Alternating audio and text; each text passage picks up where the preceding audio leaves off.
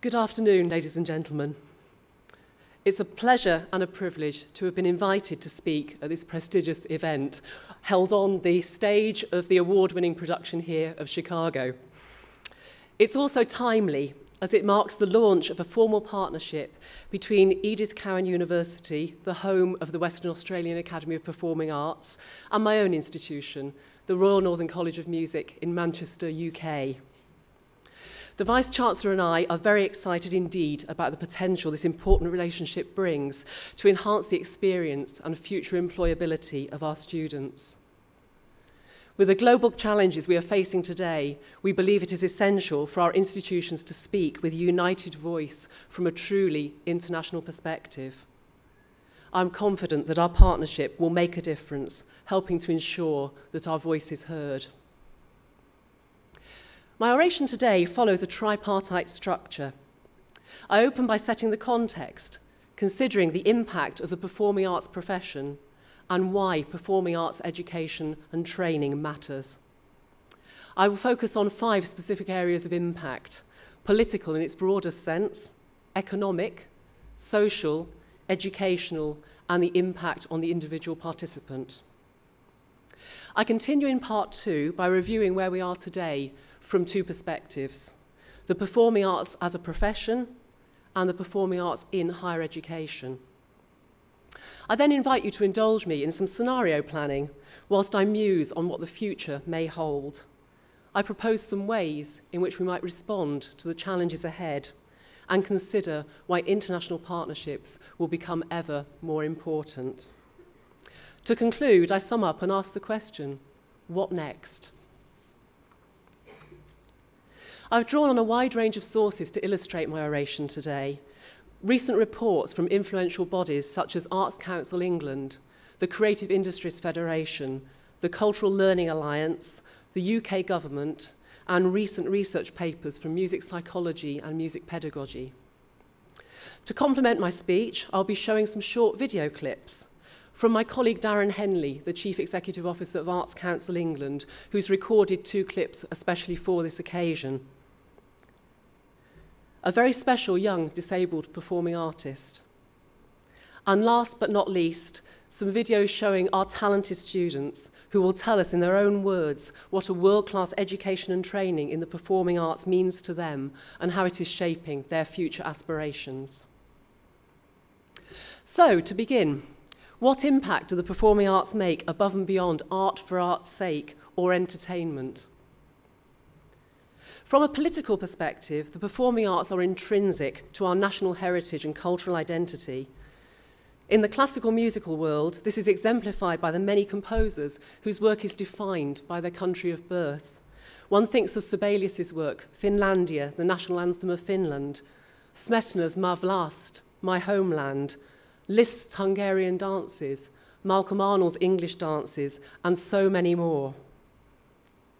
Our national heritage and identity, in turn, is the foundation of our folk music, our world music, our popular music, and our country music traditions, as well as the inspiration behind so much of our art, literature, theatre, and dance. Sir Nicholas Sirota, former director of Tate London, encapsulates this in stating, "Through culture, we encounter the values and imaginations of others, past and present. Creativity is therefore one of the essential ingredients of personal and national identity." Our culture is also a constant in times of political uncertainty, and this is perhaps especially pertinent at the moment as we face what feels like an unprecedented period of change. Extremism, radicalisation, new forms of terrorist threat, continuing conflict in different parts of the world, the rise of the far right across Europe, political uncertainty and an imminent Brexit in the UK, the controversial election of Donald Trump in the US, and so on. In such a challenging and uncertain political climate, it can be argued that the performing arts play an important role by enabling us to cross boundaries with a common language, helping to develop citizens with a global conscience, and most importantly, promoting the principles of an inclusive, democratic, and tolerant society. The performing arts can also be a powerful vehicle to raise awareness of political issues by setting these in new context. Examples drawn from classical music might be Tippett's A Child of Our Time, with its underlying themes of oppression, pacifism, and reconciliation. Shostakovich's Fifth Symphony, subtitled A Soviet Artist's Creative Response to Justified Criticism. And John Adams' The Death of Klinghoffer, recording the murder of a Jewish-American passenger by the PLO during the hijacking of the passenger liner Achille Lauro. And from music theatre, one thinks of pieces such as Cabaret, with its dark and sinister Nazi undertones. More radically, we sometimes see music used as a more overt vehicle for political commentary. For example, Cornelius Cardew's self-explanatory Smash the Social Contract, Dame Ethel Smythe's suffragette anthem, March of the Women, and Steve Reich's Different Trains, a collage of music and recorded text commenting on politics and society pre, during, and post-World War II. This approach is echoed by popular music artists too. Marcus Collins, referring to the Beatles in his paper, The Beatles' Politics, as incredibly effective political activists. One only needs to think of the lyrics of John Lennon's Imagine, Working Class Hero and Revolution, or George Harrison's Taxman to see this force at work. Others, from Bob Dylan's 1963 Blowing in the Wind to Beyoncé's 2016 anthem Freedom, have used their songs as forthright statements for African American civil rights. Music can also be a powerful means to encourage us to reflect on the wider influx of conflict between peoples, commemorating victory through works such as Tchaikovsky's famous 1812 Overture, Shostakovich's Leningrad Symphony, and Berlioz's monumental Symphonie Triomphante et Funéraire. It can also help us to reflect on loss. For example, Britain's War Requiem, juxtaposing Latin texts with settings by the war poet Wilfred Owen. Messiaen's extraordinary moving Quartet for the End of Time, and Penderecki's Threnody for the victims of Hiroshima. We're all familiar with the role of music in raising morale and community spirit, from our national anthems and patriotic songs through to our military music tradition, mass singing and chanting at sporting events, music at party political rallies, etc. Historically, music has also been a powerful source of comfort in times of adversity. One thinks of the profoundly moving performance of Samuel Barber's Adagio for Strings in commemoration of 9/11, and the impact artists such as Dame Vera Lynn had on raising morale amongst the troops in World War II.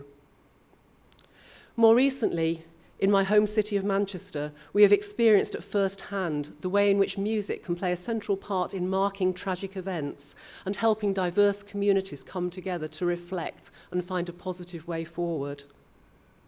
Perhaps most poignant among the many concerts that were held was the return of the young American singer Ariana Grande, only 2 weeks after the Manchester attack, to perform again in the city, showing her blatant defiance in the face of such atrocities.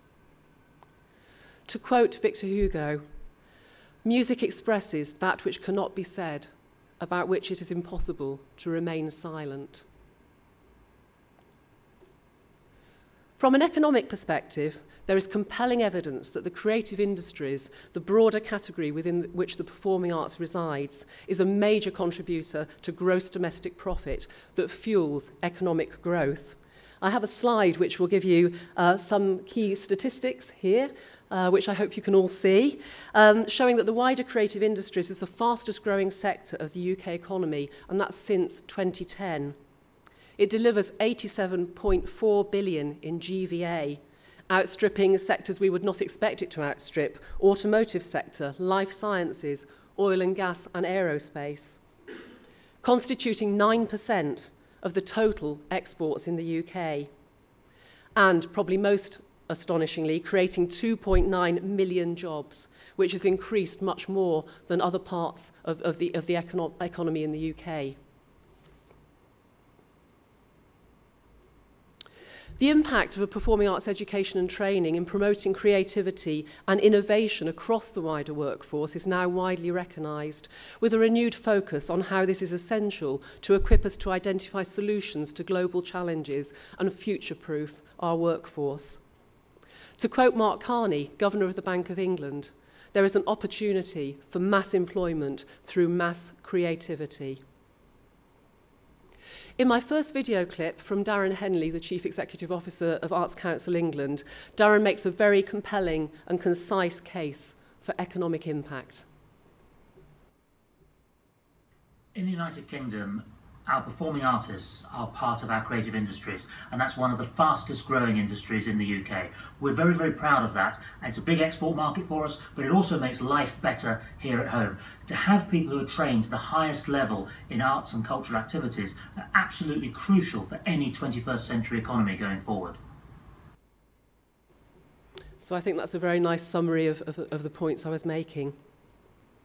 In spite of the obvious political and economic benefits, it could perhaps be argued that the most powerful impact of the performing arts is the ability to transform lives. The role of performing arts on health and well-being is now becoming widely appreciated. Pertinent examples would be improvement in recovery rates for hospital patients, a reduction in reliance on conventional medication, particularly anaesthesia, singing improving respiratory health, Dal crows reducing the risk of falls among elderly people by an astonishing 50%. And music being played during brain surgery, both in the background and by the patient, to target specific parts of the brain. And there are many, many more of these telling examples. The National Institute for Health and Care Excellence in the UK issued guidelines to clinicians in 2016 recommending that they consider music therapy for people with all types and severities of dementia and all children and young people with psychosis or schizophrenia. In relation to community cohesion, participating in group performing arts activities such as choral singing, brass bands, street dance, and targeted social interventions such as the El Sistema program, the project that began life in the favelas of Venezuela. These activities can establish a shared purpose and sense of direction. They can mitigate against crime and reoffending, and they can lead, as we've seen in Venezuela, to major societal change.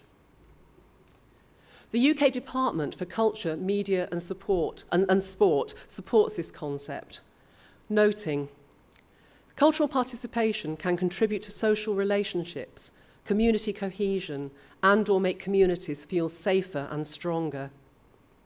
Research has found positive links between cultural participation and improved social skills, and evidence that culture can play a role in tackling crime. Group participation also builds a sense of social responsibility, peer influence, engaging people with societal issues. One striking statistic is that 20% more people from low-income backgrounds who are actively involved in the performing arts are likely to vote. Rather than being seen as a luxury, the performing arts are now viewed as essential in any developed society.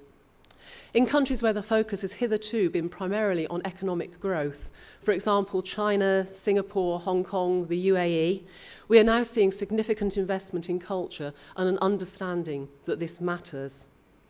This is reflected in infrastructure, cultural zones with incredible new venues, aimed at serving a population with disposable income, leisure time, and a growing thirst for the arts. Sir Richard Leese, the leader of Manchester City Council, emphasises the impact of culture on establishing a sense of place. He says, ensuring a city has a cultural offer that makes it a place where people and businesses want to live, work and invest is not just desirable, it is essential. In relation to the educational impact of the performing arts, Darren Henley makes some very persuasive comments.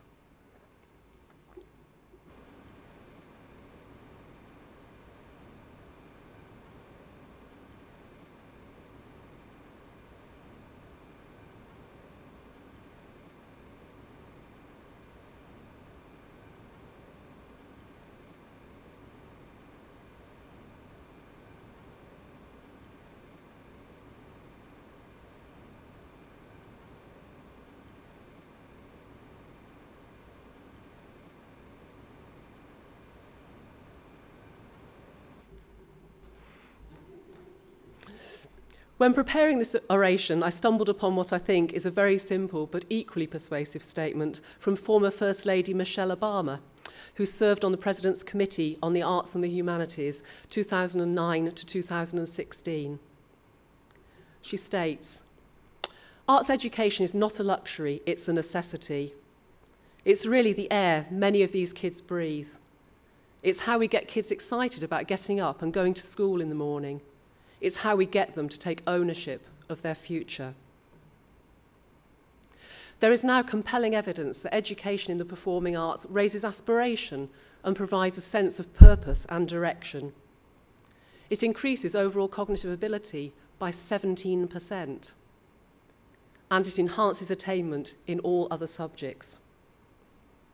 It also improves behaviour and mitigates against crime. 18% of offenders who are involved are less likely to reoffend. And it supports progression from low-income and non-higher education backgrounds.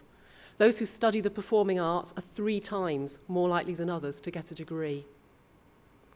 It develops the transferable skills that enhance employment, independence, teamwork, communication, presentation, confidence, numeracy, literacy, creativity, the list goes on. And it establishes an ethos of lifelong learning.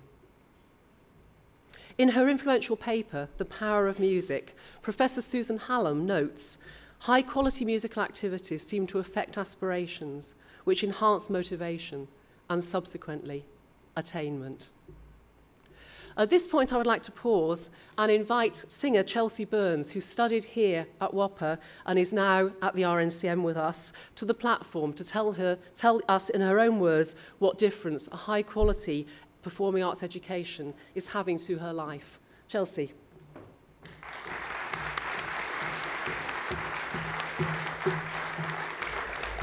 Thank you, Linda. Good afternoon, ladies and gentlemen. As Linda previously mentioned, my name is Chelsea Burns, and I studied here at WAPA from 2012 until 2015. During my time here, I completed my Bachelor of Music as well as my graduate diploma in the Classical Voice department.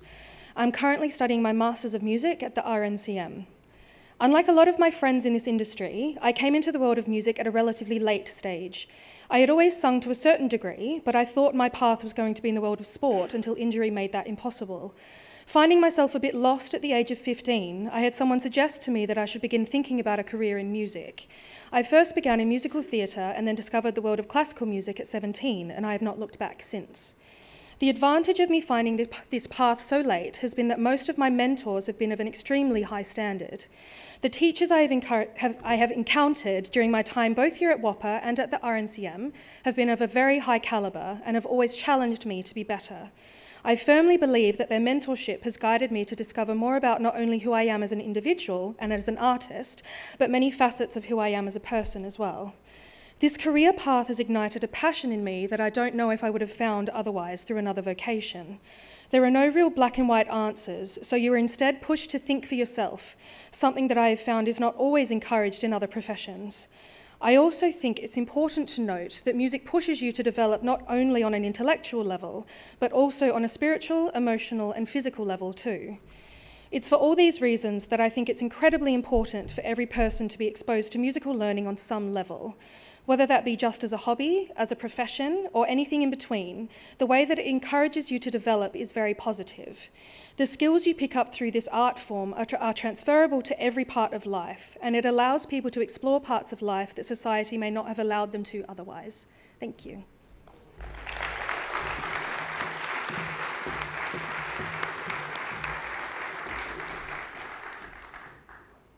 Thank you, Chelsea. I think that's a very nice summary of the difference this type of education and training can make to the individuals involved.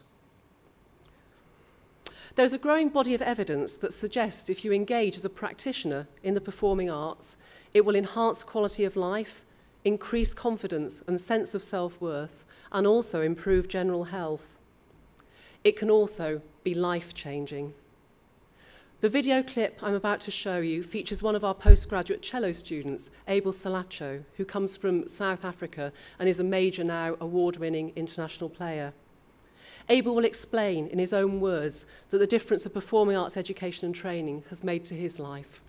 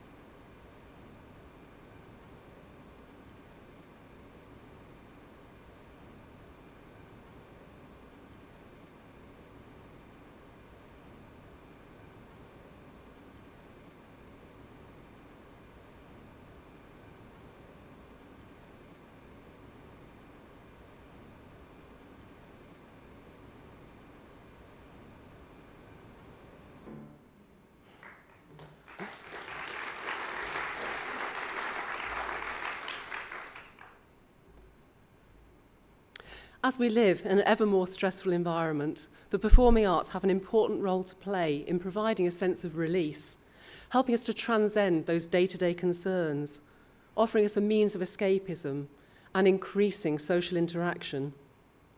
More profoundly, engaging in the performing arts can be a powerful means to overcome severe personal adversity. For example, mental illness, the pianist David Helfgott, John Ogden, associated with our respective institutions, and more recently, the young pianist James Rhodes. Hearing or sight loss, the deaf percussionist Evelyn Glennie, and the blind tenor Andrea Bocelli, and major physical disability. To illustrate the latter, I have a short video clip featuring a young German horn player who has been supported by the One-Handed Instrument Trust, a charity we at the RNCM are very proud to be associated with, which provides adapted instruments and enabling devices for musicians with severe special needs. I think you will see that this video speaks for itself.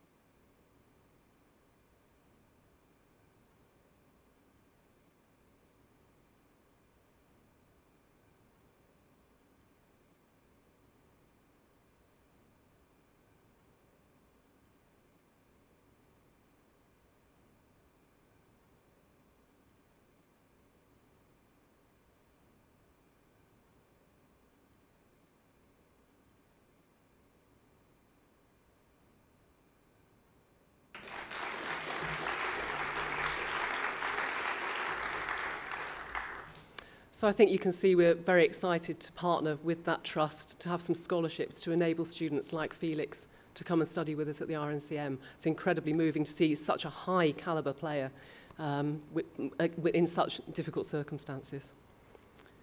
So, to review where we are now in the wider context, we're living in an increasingly virtual world where the way we create, capture and disseminate the performing arts is changing.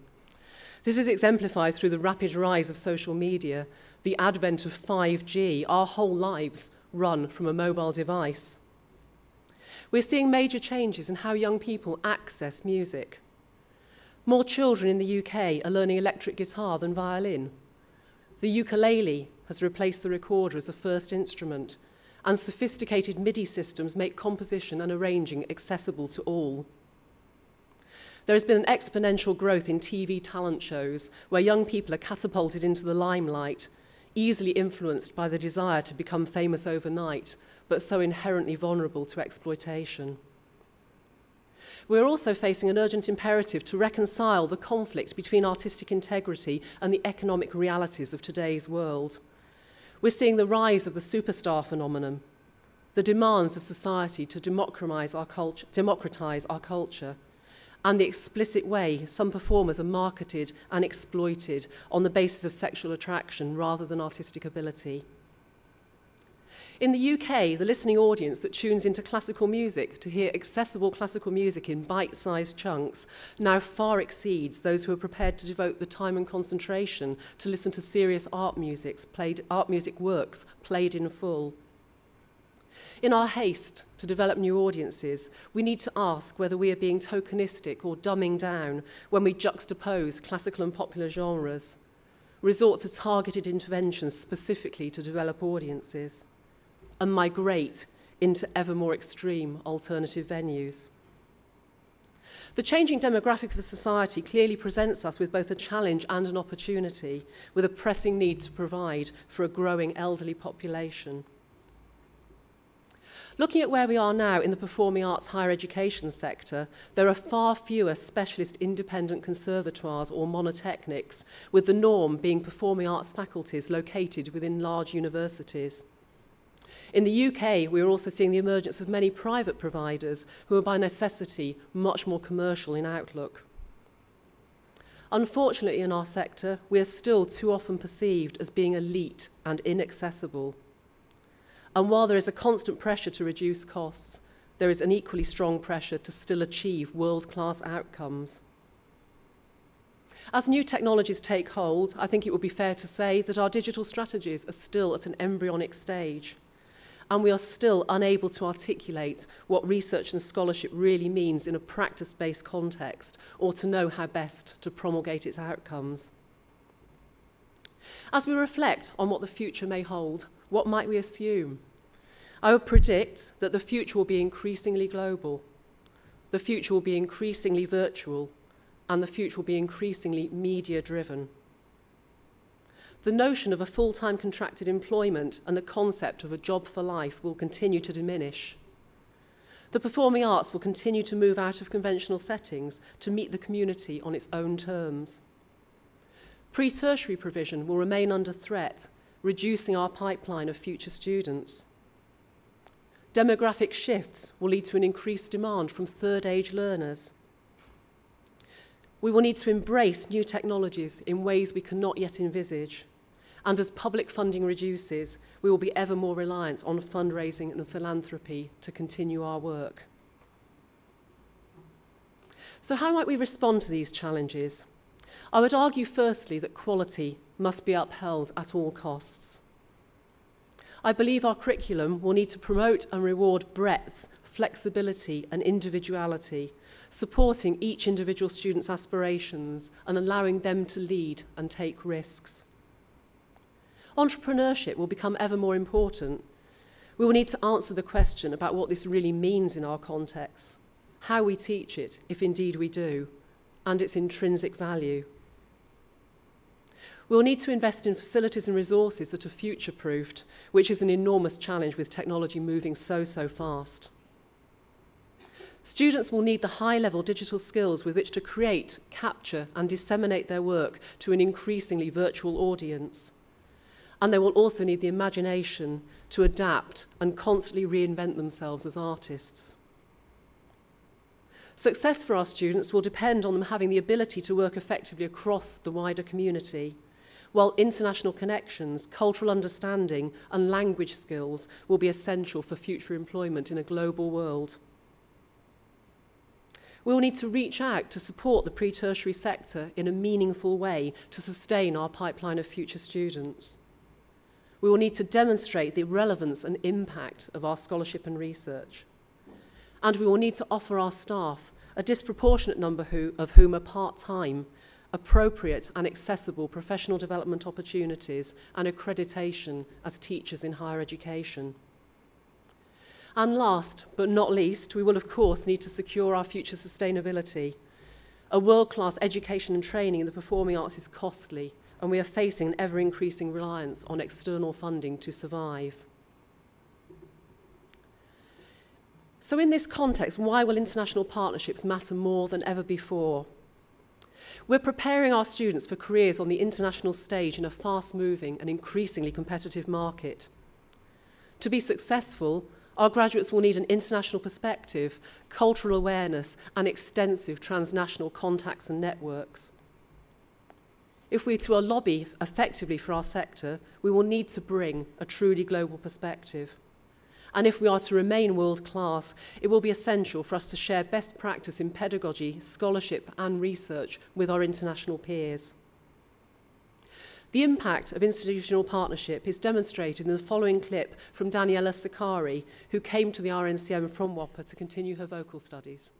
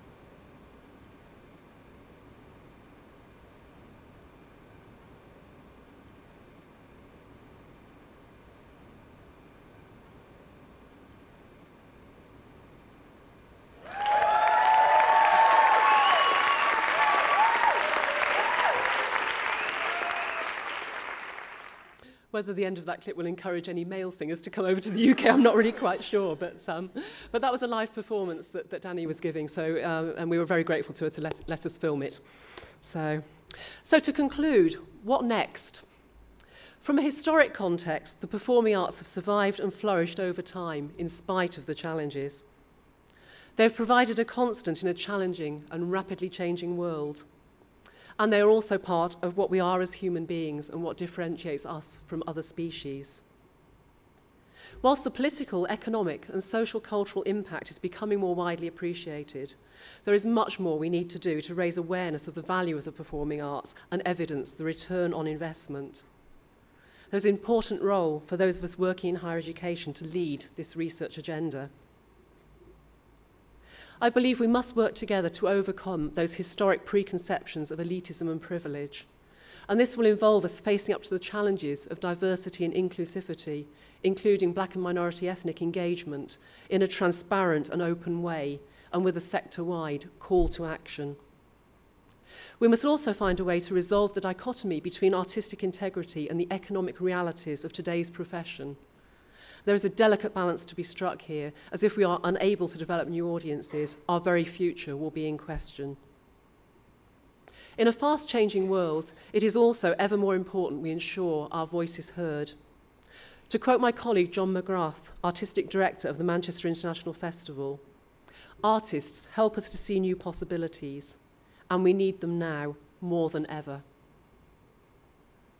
From a positive perspective, although the financial rewards might be less than in other professions, there is a growing quest among young people for a career path that is genuinely fulfilling, and in society for a better quality of life enriched by culture.